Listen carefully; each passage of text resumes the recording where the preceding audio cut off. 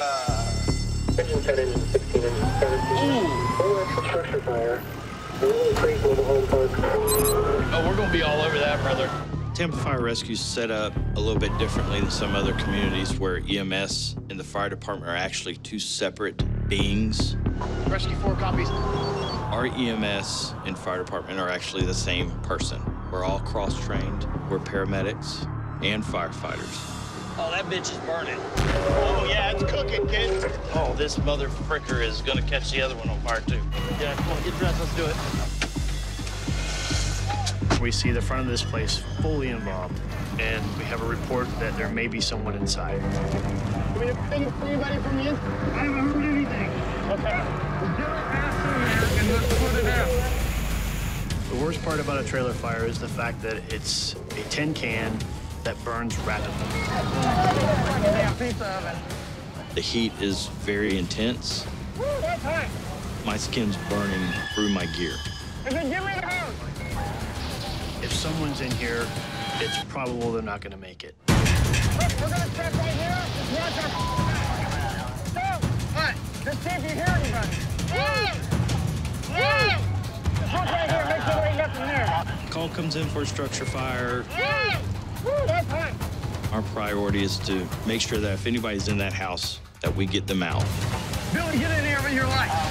I'm in here, dude. I'm in. God dang, it's hot. See anything over there now? I got a bed here. Nothing on the bed, kid. All right. Rescue 4 to command. Kind of primary and secondary with nothing found. We got fire underneath us. Every fire has its challenges. This fire was intensely hot. Here it comes. Engine 4 finally had to come up and supply a foam. It basically helps cover, smother, put it out. Dude, I can't even take my helmet off. It's so freaking hot. That was probably the hottest fire I've ever been in. The owner's over here. They say nobody else is in there. First thing I saw was that window orange. I jumped out the car, run to catch my husband, standing safe, asleep, ran, tried to open the door, and there was it.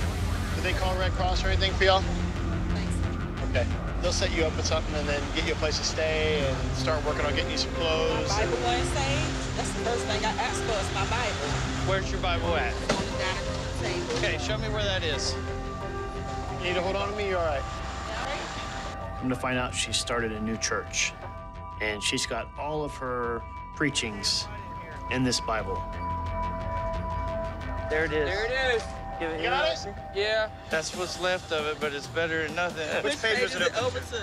For I know the thoughts of peace and not of evil, to give you an expected end. There you go. We'll get you another one. Yeah, we'll get you a new Bible. How about that? You gonna buy it for me? What, next year? I'll take it. You gonna invite me to your church when you open it? All right.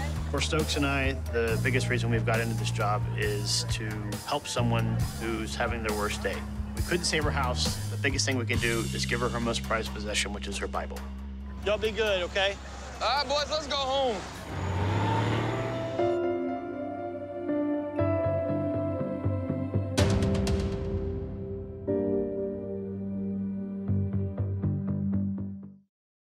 Be safe, be strong. Let's do this. Get that stretcher in here. You're gonna bleed to death. Grab the nozzle. Grab the nozzle. They're not dead.